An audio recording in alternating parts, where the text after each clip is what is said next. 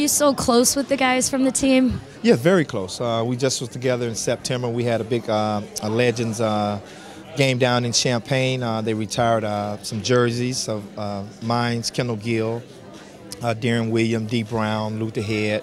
So all the guys got together and had an opportunity to just hang out and have fun.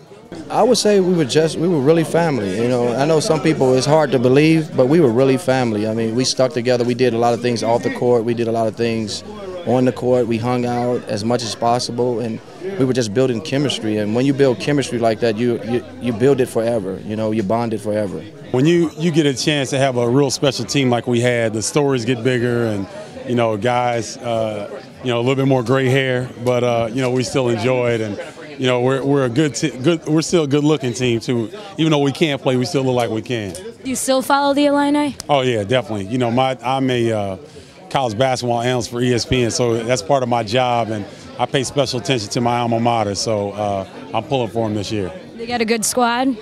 They'll be better than they were last year. They struggled really a lot last year, but they've got some better players coming in, and you know, the chemistry I think will be better on the team. So I think we'll have a much better season. I always follow Illinois basketball. Till the day they put dirt on top of my grave. Be the only day I stop watching, then I'll be watching from above. How do you think their team's going to do this year? I think we're going to be pretty good. I mean, we're going to be competitive. You know, I'm not going to go out on a limb and say that they're going to go out and win the Big Ten or anything, but what Bruce Weber is doing and with the consistent coaches that he have now, we have guys that can go out and recruit now and keep these guys in Chicago.